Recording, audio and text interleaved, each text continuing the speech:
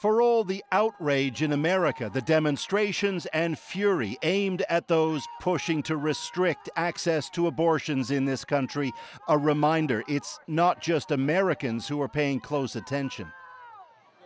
In faraway Nairobi, fears the U.S. Supreme Court ruling will ripple into that part of the world abound. Extremely worried. Stephanie Musho is a human rights lawyer in the Kenyan capital who has long fought for increased abortion rights in her country. She worries the influence of America's new positioning on this will now embolden abortion opponents in Kenya. America is arguably one of the most powerful countries in the world, and to see that in 2022 women and girls still have to fight this battle is quite disheartening, and the thought of what that would mean for women like me here is quite worrying. The threats to abortion access in America have indeed been watched with caution by abortion activists worldwide, even though the U.S. is increasingly seen as an outlier, moving in the opposite direction than so many other countries. Canada is a world leader in access to abortions. But consider, too, Ireland. Once home to some of the toughest abortion restrictions in the world, it legalized them in 2019.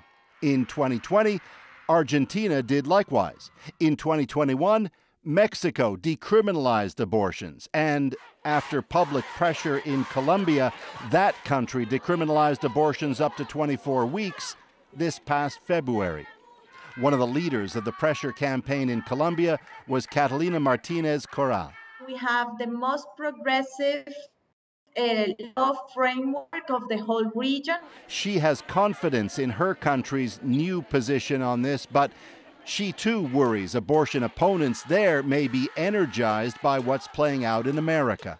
What I am afraid of is about the public conversation, how anti-rights groups are gonna take this that is happening in the United States and are gonna create a sense that abortion is not a right. After all, though the U.S. is in the biggest spotlight, just last year in Poland, for example, came a new contentious near-total ban on abortions, highlighting for all the urgency in keeping up the battle. Women should be allowed to make decisions concerning their bodies without fear or without intimidation or without any interference.